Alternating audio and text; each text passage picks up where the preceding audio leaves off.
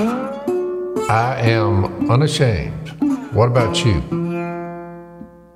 So welcome back to Unashamed. Still got Zach in the house. Good to be back. Yep, it's always good to have you in the fold, Zach, back in Louisiana. Any Opelousas catfish on the menu or anything good like that? Well, I'll say this. So I went to a place in Maryland. I'm not sure I'd ever been to Maryland before. I went last year and spoke over there. There were some really great people. I've done that before, but I mean just kind of mingling with the people. Right. We filmed a episode there coming later, and it was fantastic. But we meet these people, and we were around the Chesapeake Bay, which was beautiful. That is pretty. But I've lived in Louisiana, but I had something happen that I have never experienced before, and it was downright embarrassing or ignominious. Ooh. Hold on there, Tiger. Whoa. What did you just say? Ignominious. Someone. Jay's pulling a Zach. He's been waiting for you to get here so he can Uncle impress Zach you with is that. excited. Carefully worked that word in here because I had to, although I had to practice it about 4 times and look it up. Here we go. We got the Google search engine open. I'm looking over here. Well, because someone. What is it? Ignominious? Ignominious. Ignominious. Ignominious. Yeah, so he even knows how to spell it. So, because that's when you're embarrassed or disgraced. I thought it went in with Public disgrace or shame. because How did you find the word, first of all? someone said it to me, and I just kind of nodded and then went and looked up what was said. So let me use it in a sentence. Zach was ignominious over his Gators Exactly. performance in the College World Series. Move on, y'all. It was embarrassing. Moving along here. But and we should be the opposite, for Jesus. Right. Mm-hmm. But I used it there because we actually, it's famous for blue crabs. And now I know Louisiana has them too, but I've never been a part of a blue crab bowl. Yeah. We do crawfish. Oh, you're in the place for them. If you go down south, they do them more down there, but not as much up here, right? Well, We don't have them what close. I'm bringing this up for is it was fantastic. No, they're delicious. I mean, they're absolutely insanely delicious. That's right. I would say I ate a dozen, and they were big. Right. And so, but it's the same concept as crawfish. So did y'all eat them so Dad, do they call it molting when they don't have the hard shell, they're soft? No, we didn't do the salt. I know then you fry I've eaten those in restaurants before. Oh, they are good. Oh, they're good. so Will you eat because there's You just eat the whole thing. It's just there's a time period that happens where they turn soft, the molting process or whatever. Right. I don't know how often they do that, but they figured out how to capture that moment and sell them. And it must be an expensive venture because they're high.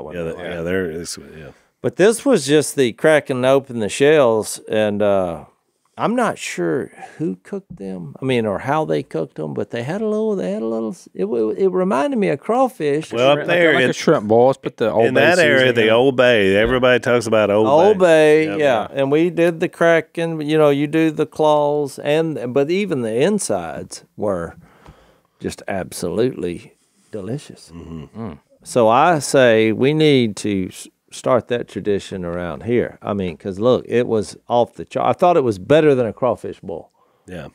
Just the meat is meat's better. better. It's just better. And a little better payoff, right? Because, About 25 or 30 years ago, about 25 or 30 canvasback ducks, the fastest duck there is, by the way, and they hit us off here on Moss Lake in the middle of the woods, and they lit right in front of us.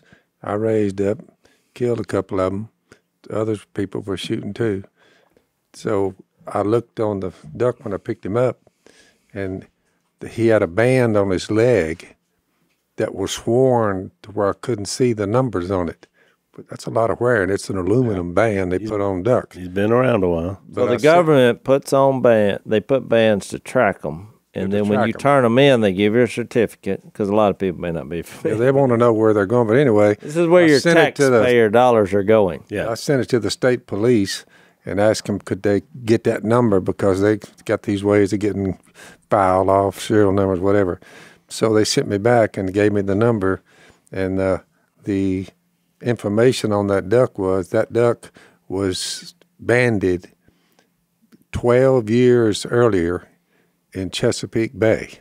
Man. He had made the trip all the way from the Chesapeake Bay to Louisiana and back. But it also gone back and forth every year for a dozen years. A dozen years. Wow. But he flew by OPR. He came by PR. me, Yeah, and he that made the was- wrong stop. In the pot he goes. Well, it was a rest stop. That was his fatal mistake. I was wondering where you were going with that because I It thought almost was sworn in two, just a little bit of aluminum. Where's the Chesapeake Bay? It's a whole different flyway, right? Yeah. it So is. he That cut- would I be would the think Atlantic. is that Somehow he got over. it's not salt water, but it's kind of like Like marsh. Brackish marsh. Brackish marsh. Yeah. It was a fascinating place. I mean, I could roam there. I was very fascinated by the place. So you were bringing that up. It reminded me, Dad, of, I don't think I told this story on the podcast. We were up in Ohio recently speaking at an event, Mom and Dad and Lisa and I. And so we go in this event, and I assume, I guess it's because they had us there. We walk in and we're meeting all the VIPs, which are the very involved patrons that are supporting this ministry. And they're all sitting around tables, and we just kind of walk in, everybody claps, and we were just kind of meeting and greeting. And I guess somebody had the idea here in the heartland of Ohio that they were going to do crawfish and shrimp boil. Mm-hmm. And so in the middle of every table was a big thing, and all their things were full of shrimp and crawfish, and there was some sausage in there, and potato and carrots. I mean, corn like we do it. But I noticed when I'm walking to the tables, I'm meeting folks, hey, glad y'all are here. Everybody like around the table, there'd be 8 people at a table. 6 of them the bowl was full. Nobody's even touched it. 2 people would have like 2 mangled crawfish sitting in front of them. That'd be it. And I was like, y'all not eating these crawfish? And they were like, we don't, it's not worth it. What is it? They couldn't figure it out. They couldn't figure it out. So I'm doing a little private lessons, showing them how to do it. A couple of them were like, eh. But it was really interesting going around. And then I come up on this table, and this one big old boy is sitting there, and he's got a pile of crawfish hulls in front of him, husk. And I was like, you're not from Ohio. Yeah, exactly. I said, where are you from? He said, Houma, Louisiana. I said, all right, I get it. You know what you're doing. Well, it is funny. The more you do it, the better you get at peeling. Right. Which on the crabs was a little easier. I mean, once I watched our host, I thought, okay. I mean, they got their system there, and first couple Got the little mallet and the fork. got the mallet. Well, we just used mallet and Usually they have those hands. little tiny forks, but yeah. We didn't use. It was just. Yeah. This was just gorging. Yeah. Barbarian style. Which is right up your alley. Utensils. Yeah, well, I was looking for a picture on my phone because we live in Asheville or Black Mountain area, North Carolina, and one of my buddies sent me a picture. They were doing a big low country boil, which involved crawfish, and when he sent the picture of what he was about to boil, I was like, he said, you don't know anything about that. And I looked at it, and all the crawfish were dead. I was like, yeah, that ain't how you do it. Not good. I said, don't eat the ones with the straight tail. And then I put, which will be all of them. Yeah. So, they thought they figured it out. They've been out of the water a little too long. Yeah, I said, you never eat crawfish that were boiled dead. They need to be alive, and that tail curls up, which is how you know it was alive when they cook it. It is kind of interesting that crawfish and crabs, I mean, they are nature's gods because he created nature. They are his cleanup system. They're the vacuum cleaner of the outdoors. They come in, everything that's died, they go in, they're cleaning everything. They'll pick something clean. If you fall in the water, Dad used to say this, they'll pick you clean. Yeah, they will. And so it's really interesting because these delicious, crustaceans are basically, there's not a lot between something dead and you. Let's face it, they're delicious because you boil them in all kind of spices, and then you. Hey, that crab meat, it's just Crab's white. crab's is. different, but crawfish. Flaky. Crabs are the same way. They're just eating. Yeah, but dead it's There's stuff. no it's fishy salt water. taste. There's no, and I think it. Now you want to talk about God having a sense of humor, because if you can zoom up on the blue crab, and this thing looks like an alien. Well, we make movies about aliens and They look like creatures blue that are crabs. mean. Oh, they're like, you would never consider that this is something that I want to put in my body. You would think this thing, if it actually did invade my body, it may take over, and you got, you know, Alien 7, blue crab. But it's so good, and I think there's something about that that's unexplainable. That's only it's a God thing. Yeah. Phil, do you remember the year? You may not remember this, but when Jep and I were in college, there was about a 3-week window. We went out to one of our buddies' place who had they used to duck hunt in a rice field, and we were going to go out there and go frog gigging because he heard some big frogs out there. When we pulled up out there, there were crawfish just all over the levees. I mean, like we would drive the 4-wheeler and they're just millions of them. And so we came back to your house and told you about it, and you said, boys, go out there and get them traps. You had like 40 or 50 traps. And you said, just bring me back a couple coolers full of crawfish. Y'all can use those. And so we went back out. A little money. We did. We went out there, and for two or 3 weeks, I mean, it was 24/7. We started off with roadkill, and we took some. You said buffalo carp. You said put buffalo head in there, top the heads off. So we did that. But then that got too much work. So we were making so much money that we were like, let's just go buy a box of chicken. We'd buy a big box of chicken from the store in South Monroe. So and then chunk of chicken. We just chunk a chicken quarter in there. Yeah. And throw it out there, and 30, 40 minutes, the traps would be full. We'd pull them back out, load them up into croaker sacks, and take them down to Cormier's and sell them. Come back, get more chicken, and it was just, I mean, and we just kept doing it as like until they stopped. Actually, the farmer kicked us off. He said, "No, you can't be farming my farm. This is my farm. You know, you got the duck hunting lease. You don't have the crawfish. You know, harvesting lease." That's what happens when it comes down to a product. Then you find out all the money. When money's involved, everybody gets a little stingy. But that's hilarious. Yeah, that took me back to the crawfish days, Jase. We used to crawfish our property here for a year or two. Yeah, it's a lot of work. Well, it was just embarrassing. I was sharing that I just didn't know they were that good, and that was a thing. So I didn't want other people to miss that. You need to do that as soon as possible. It was fantastic. The blue crab. The blue crab steaming. Yeah. I mean, they could have used a little more heat. I like, my lips to get numb when I'm eating crawfish. But overall, I mean, I've always said when you leave Louisiana, you left the cuisine. But in this case, I was pleasantly surprised. Well, when I go into a place, so we'll go in, I go to a restaurant, I'm traveling, I'm in some part of the country I've never been. I was like, what is your state known for food? What are you known for? That's what you want. That's what I want to eat. That's kind of what happened. Right. And we don't go to restaurants. We go film these episodes. Yeah. We're in remote places, and we part of the dynamic of the show is we like to live off the land. Yeah. Whatever it's famous for, let's go get it. And so that's kind of what happened. But so when I went to that Panhandle shelf above like Tallahassee area, there was a little town called Perry, Florida. Yep. And I was like, "What are you known for?" And they were like, "Oysters." I said, "Let's do it." And they were fantastic. I mean, they were the first place I've eaten oysters that were like Louisiana oysters. Yeah, that's a big thing in Florida, North Florida. You get around, and we have a crawfish bowl in Louisiana, North Florida. You build a fire, you put a little grill on top, and they just throw fresh oysters on there, and they pop open, and you just sit there all night and shuck oysters. It is really good, both raw and the other. Yeah. So, all right, well, I'm getting hungry, so I better take a break. So, Zach, it's we love having sponsors that kind of share our values and what we're all about. We do the Unashamed podcast, and our friends at Barrel Buddy are definitely one of those companies, wouldn't you say, just based on our conversations with them? Yeah, they are. No, they're great guys. They love Jesus. They love the outdoors. So they're very similar to our family. And I love it because they're like us. They were a small business, obviously, in the hunting world. Mm-hmm. Their deal is making sure your weapon's clean. Our deal is making sure your duck calls are clean and work. And so, we share a lot with them. I've got an ongoing Bible study going on with those guys. And so we love doing business with them, and we really want to encourage you guys to check them out. Everybody, whether you're just a shooter, a gun enthusiast, a hunter, you need a clean weapon, and they've come up with a great product made out of these white polymers. They fit any rifle, any pistol, and any shotgun gauge. And they're a cut above all the other ways that we used to clean our weapons. So check these guys out.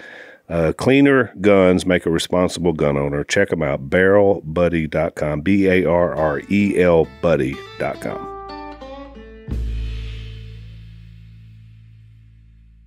Did y'all make me anything since I'm in town? I started. Is there any Opelousas catfish? What's on the any menu for? Go find some blue crabs and let's get on back on that. Louisiana stuff. We do have blue crabs. I'll do crawfish or the fishing. You know, it's not optimum. You missed that run. Yeah, but I'm sure we could do something. Come up with something. Well, I guess we're going to feast on the words. That'll be good. That's where we're headed. So we're in, there you go. Luke chapter 6. Blessed are those who hunger and thirst for righteousness, for they shall be filled. As their stomach growls. Hey. Or Luke said, blessed are you who hunger now, for you will be satisfied. Ah, that's good. I'm hungry. So, well, we left off in Luke 6. We got back on the planks, and we basically, I think we agree. I think y'all agree with me. I don't think it was necessarily intended for humor. No, you've given me a new insight on that, because I'd taught that as the other way, but I think your points are much more salient and deeper. Well, when you think about it, even if he was being hyperbolic, there's a deep meaning there. But it's so hyperbolic, there's millions of more wood particles. Yeah, it's not. It's Why not did he a go joke. for the one? It's not a joke. Right. You're looking.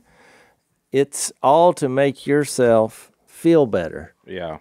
By throwing rocks at other people's, and I don't want to say little sins, because his whole point was we all have an enormous problem. Yeah. It's called selfish ambition. Yeah. And then we cover it up. And that's why we got into, in the bonus time, we got into Genesis 3, where you see this happen in verse 7, where after they sinned, nobody told them the consequences of it, but they did what we all do. You start a cover up. They went and got fig leaves. They made coverings for themselves.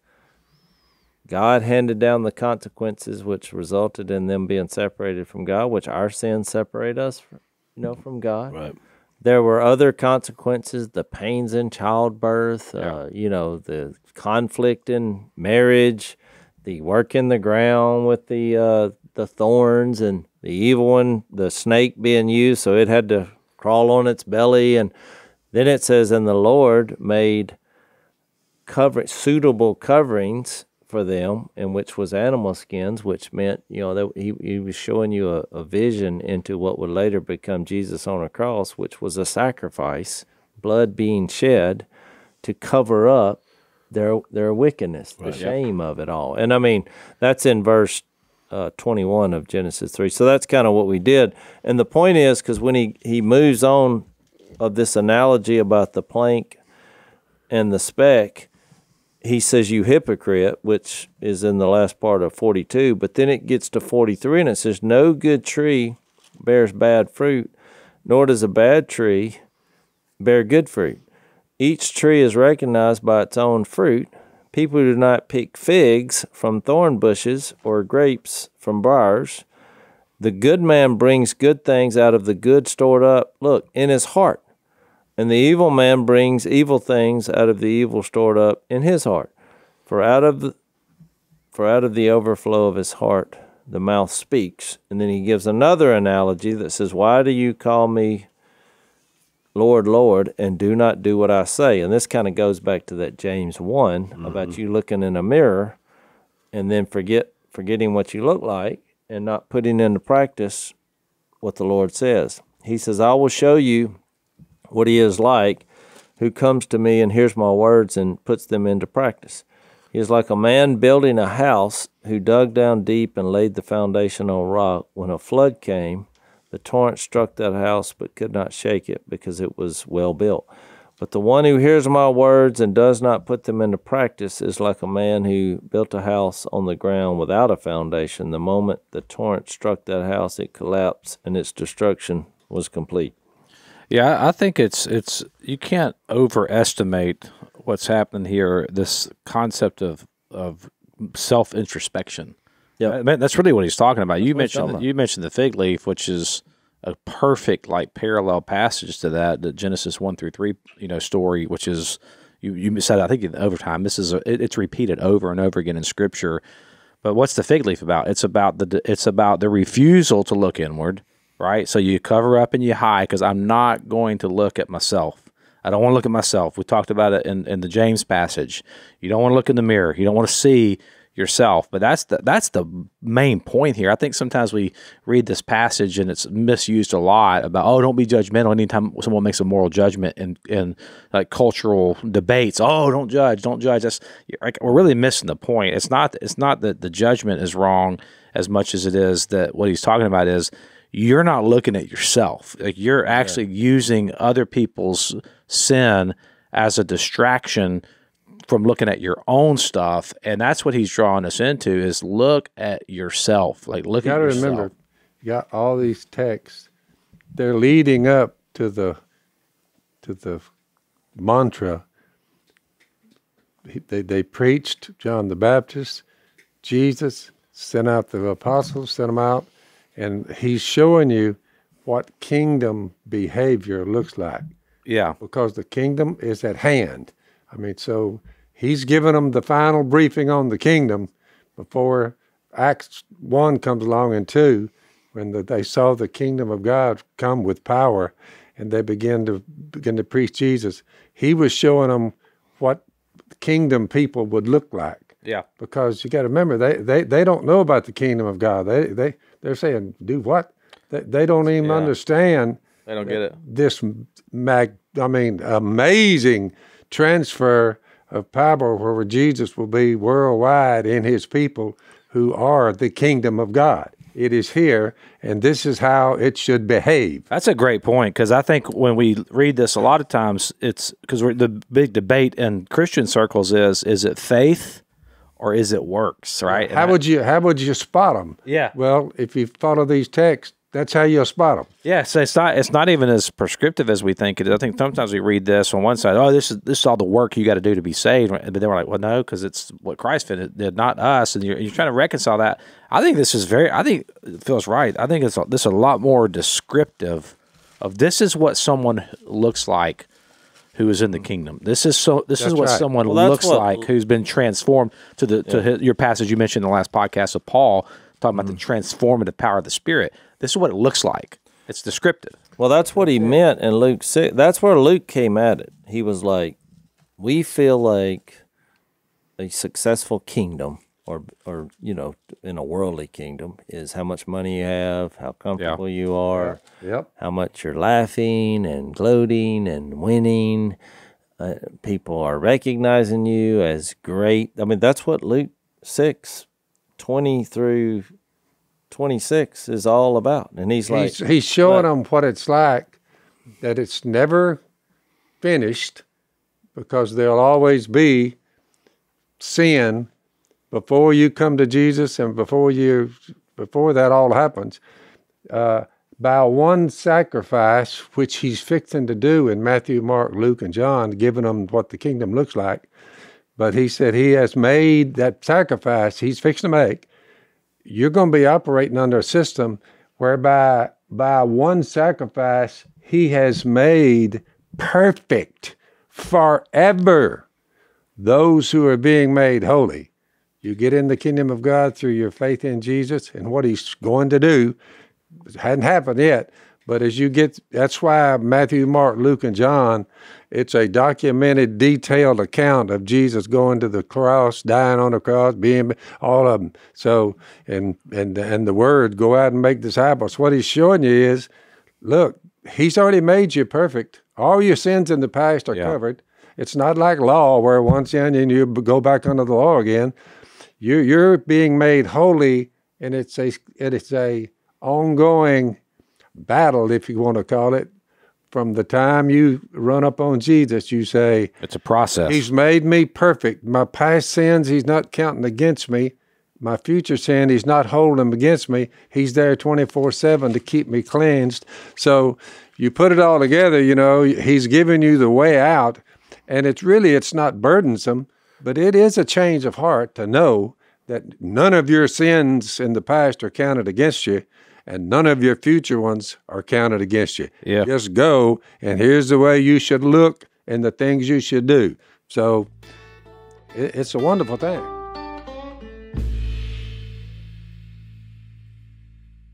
Yeah, I think that you can't get two things confused. You can't get your justification confused with your sanctification. That is correct. And I think that's what's happening in this discussion. Explain that for people who are not up on what those exactly mean and the difference therein. Yeah, your justification is that you're freed from the penalty of sin. So that's what Phil just mentioned. Like, you don't stand before God as a Christian who's covered in Christ's blood. You're not guilty in a court of law. Like, your sins are not held against you. Sanctification is you're freed from the power of sin progressively as you walk in the Spirit. And I think it's what this whole idea of works is about when we read these passages about fruit, or you mentioned the passage in James. Yep. Listen to the second half of that verse in James. You mentioned the first part about you know, anyone who is a hearer of the word, this is James 1:23, and not a doer, he is like a man who looks at his natural face in a mirror. For once he has looked at himself and gone away, he has immediately forgotten what kind of person he was. But then there's the contrast to that, verse 25. But one who looks, and I love these words like this, intently at the perfect law, and then it defines that law, the law of liberty, which is the same kind of language he used that Paul used in 2 Corinthians 3, and abides in it. So you're talking about living in it, not having become a forgetful hearer, but an effectual doer. This man will be blessed in what he does. And I think this is like this idea that I'm coming into this walk with Jesus now, and I'm intentionally looking intently into a perfect law. I'm living by the Spirit. Galatians chapter 5 tells us that the Spirit actually produces fruit. Yep. And all of that fruit is not even my fruit. It says it's the fruit of the Spirit: love, joy, peace, patience, kindness. So when you go back to this passage in Luke and he talks about like a good tree is going to produce good fruit, yep, what he's saying is when you are abiding in Christ, you have the Holy Spirit in you. As I meditate on his word, as I pray the Psalms, as I participate in the kingdom life, I meet with the brothers at the church, that transforms a person. And over time, over years of walking with him, then all of a sudden the Spirit, not me, I don't produce love, joy, peace, patience. If you tell me, I mean, you meet with someone who's in the depths of a battle in their marriage, and you say, well, just love your wife. And you're like, how do you do that? How do you choose that? And you don't really choose that. You don't choose love. You don't choose joy. If you don't have joy, I mean, you can't just say, okay, I choose joy today. That doesn't work. But what you can do is you can do the things that God calls us to do, and then the Spirit will produce those fruit. That fruit, it's His fruit. It's not the fruit of Zach Dasher. It's the fruit of the Spirit: love, joy, peace, patience, kindness, gentleness, self-control. That's what God produces in us when we look intently into the perfect law over a period of time. Does that make sense? Yeah, yep. True. I have a slightly different take on it. I agree with what you're saying, but I think when you think about this analogy that he's doing, it's just like Luke. Yeah, when he said the tree and its fruit, no good tree bears bad fruit, nor does a bad tree bear good fruit. We got two trees here, and he's talking about looking into yourself. You got two foundations, one with a foundation, two houses here. Well, what are the choices, he's saying? So it's basically comes down to you or the Lord. So either, this tree, if you put your hope and trust in what you find in yourself, wrong tree. Yeah. Bad fruit's coming. That tree's got to be uprooted. It's got to die. Yeah. And we got to get a part of another tree, which is, get to John 15, you see that. You remain in that tree. Well, here, it's like that, reminds me of that joke. I don't know if I can remember this joke off the top of my head. That, two guys, they're climbing a mountain. They both slip. They fall into a ledge. They're trapped. One of them says, there's two possible ways up from here. And one of them says, I am positive that if we go left up this way, 100% we can make it. And the other one says, well, I am not sure. I think if we go this other way, we'll make it. And so the one who is sure takes off, and he slips, and he falls down the mountain and dies. The other one, who wasn't real sure, he goes his way, and he makes it. And you say, well, what is the joke here? Well, who was saved? Which one made it? The one who didn't. The one who wasn't sure. Yeah. He wasn't sure. The one who picked the right rock.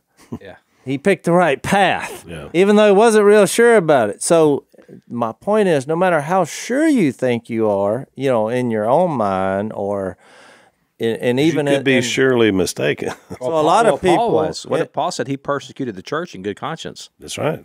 So my point is, it's not the strength of your faith; it's the object, and I think that's what he's talking about here. Yeah. What did you build it on?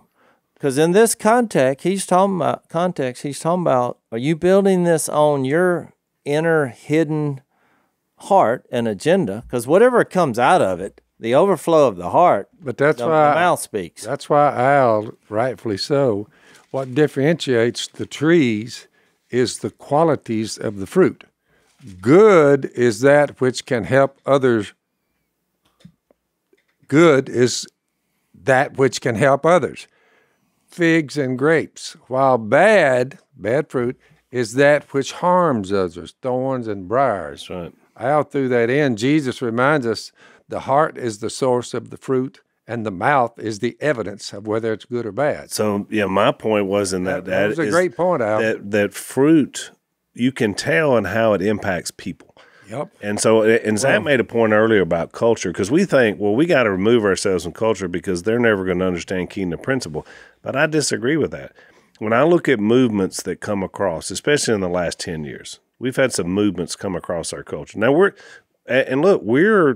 are qualified to talk into culture because we live here. Yep. I've raised my daughters, and now I'm in the process of raising granddaughters that are almost grown. So I have something to say. And what I would say is, what is your movement producing? What does the fruit look like? And I'm taking out salvation. I'm just talking about when you look at a movement of people and something they believe in strongly. You can tell where it's coming. You can tell where it's coming from, where it's going. Is it helping people or is it harming people? I think the key is when you address these issues in culture, though, it's coming at it from the perspective of it's not us versus them. That's right. And I think that, like Phil said, I've heard Phil say this before. He said something like, I've identified the problem, and the problem is me. Yeah. Or Chesterton said, what's wrong? He had this famous essay that he wrote, and a book he wrote too, called "What's Wrong with the World," and then his tongue-in-cheek answer was me. And so the point is that when we pontificate on all these cultural things, we do have to recognize that all of this capacity for evil and deception and lies, it is in all of us. I think to Jase's point, though, when you talk about like how do we anchor it, because it's not just, you have to anchor this in the right tree, and the role of the Holy Spirit in it is pivotal. I thought about this Romans 8 passage because it talks about basically not sinning and then doing the right thing. And it's like, well, I thought I didn't have to do anything. I thought Christ did everything for me. Yeah, he did pave the way, but he did send the Spirit, and he did say, it's good that I go, because if I don't go, then he's not going to come. When the Spirit of truth comes, he will guide you into all truth. And then there's this idea in Romans 7 where Paul's talking about what he does, and he's like, I'm trying to do the right thing, and then when I do the right thing, basically evil's right there, and I'm back and forth, and he kind of ends Romans 7 with this question of despair: who will rescue me from this body of death? And he answers it. And by the time he gets to Romans 12, it's pretty good on what kind of behavior. Yeah, because Romans 12, he gets into what it looks like to worship God, and so he also says, "I know that nothing good lives in me." Yeah, so that's right. You got to connect with the one who is good, and the only way you're going to do that is through Jesus, and surrendering to him. So you surrender to Jesus, but then the connection point, the application of our salvation, Jesus accomplished it. But who applies it to us is the Holy Spirit. And that's what Romans 8 is about. It's about life in the Spirit, and it's about what we do. So he says here in verse... Hang on before you read that. Let's take another break.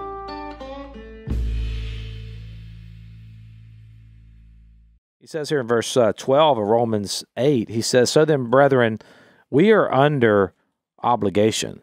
So there we are under obligation still, not to the flesh, to live according to the flesh. For if you live according to the flesh, you must die, to Jase's point earlier. But if by the Spirit, then this is the Holy Spirit, there's an action here. You are putting to death the deeds of the body, you will live. For all of those who are being led by the Spirit of God, these are sons of God. For you have not received a spirit of slavery leading to fear again, but you have received a spirit of adoption as sons, by which we cry out, Abba, Father. The Spirit himself testifies with our spirit that we are children of God, and if we are children, heirs also, heirs of God, and fellow heirs with Christ, if indeed we suffer with him, so that we may also be glorified with him. So I think it's this connection with the Holy Spirit as he reveals reality to us, and then we submit to that. That's when we get the fruit of the Spirit, Galatians 5. Yeah, and fruit's always character issues. I mean, I think this whole thing has been about integrity and God's character, which is the polar opposite of being a hypocrite, which is trying to give the image of something that you are not, which is the context of what he's saying. Because this all came after he defines what is prideful. You thinking you've arrived because you got a lot of money and you're comfortable and you're noticeable and you're recognizable and you're powerful, versus being weak, humble, full of tears, and being insulted. Well, when you embrace that may be the road as a follower of Jesus, he then supplies the power and the comfort. And to go along with what you said, that's why in the context of love your enemies in 6:35 that we read, it says exactly what you just read. He said, love your enemies, do good to them, and lend to them without expecting to get anything back. Then your reward will be great, and you will be sons of the Most High. Well, why? Because he taught you this. Because he is kind to the ungrateful and the wicked. Be merciful just as your Father is merciful. But if you're not rooted in that, that's why I said when you're trying to remove the speck out of someone's eye, you're coming at it from a place of, well, God did this surgery on me. Yeah. My surgery was way more expensive. There's an enormous problem we all have.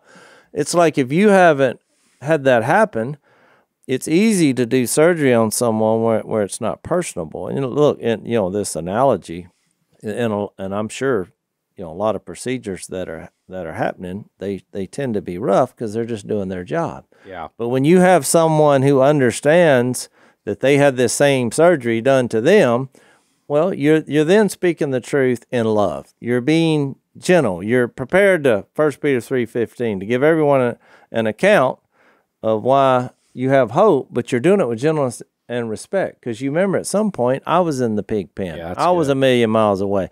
And I think that's what he's trying to balance in your heart.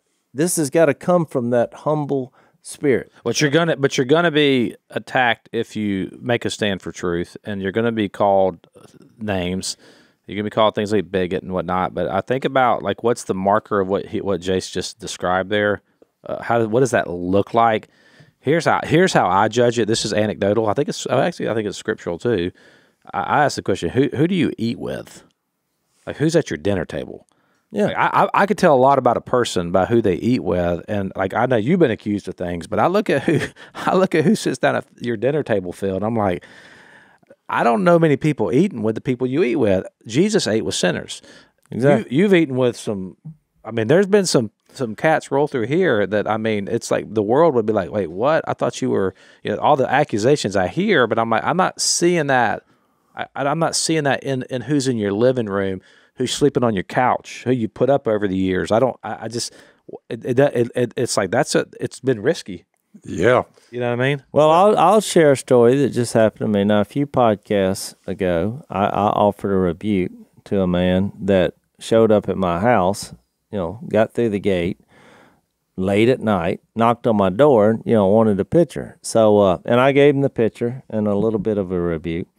But then I called him out on the podcast. I was like, hey, me showing up at my house, late at night, I mean, that's a dangerous precedent to set. So somehow or another, this guy figured out my email and sent me a very nice apology. And so I sent him, I reached out to him, and I said, "You're forgiven." And the reason I was so quick to do that is because he realized that, that wasn't a wise thing, to do over a picture. I mean, come on. So we began a dialogue in what really matters, which is, having Jesus be Lord of our life. And so I said, "You're always welcome here now."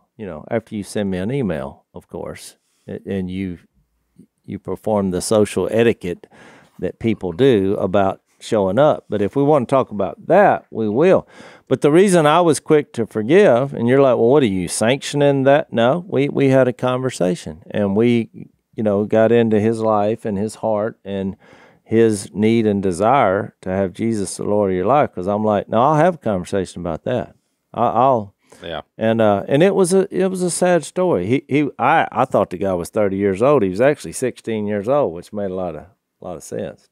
He had a full-grown beard, which was impressive. You don't always have the wisest thoughts. Well, and look, at 16. Hadn't had a father in his life, Yeah. and I thought, everything started making sense to me. Yeah, that's good. Nobody told him at some point, "You don't do this," Right? And I called him out on it and became like a father figure to him.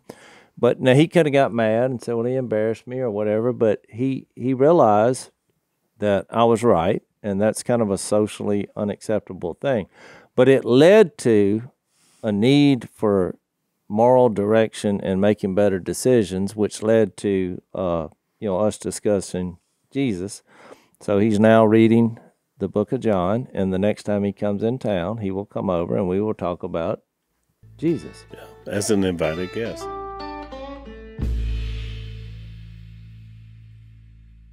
Which I think, Jase, that illustrates exactly what he's talking about in this text. Jesus is what qualifies us to impact culture and people. Yeah. Right? I mean, it's Jesus. We're all firmly established in that. We can't do it on our own. It's what he, I kept going back to qualifications there, because when he talks about judging and condemning, I'm not qualified for that, because I don't know people's hearts. All right, and that was my point. But when it comes to forgiving and giving, I am qualified. I attempted to take a speck out of his eye, but once he responded in a positive, humble way, we both recognize we both have planks. Yeah. And let's talk about that, right. And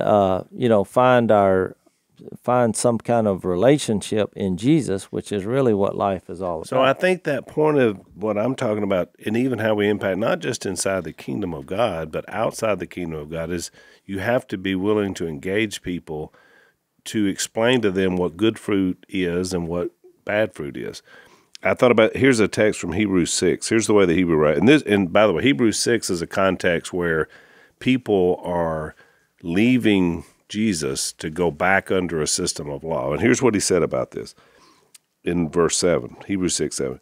Land that drinks in the rain, often falling on it, and that produces a crop useful to those for whom it is farmed, receive the blessing of God. So this idea about good fruit, right? But land that produces thorns and thistles is worthless and is in danger of being cursed. In the end, it will be burned.